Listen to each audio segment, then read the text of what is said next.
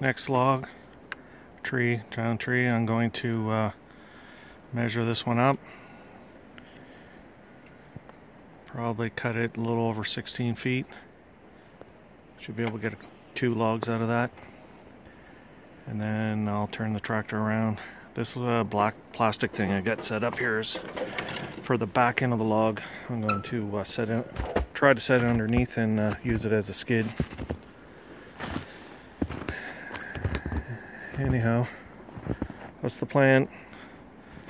I'll probably get the GoPro there and set that up.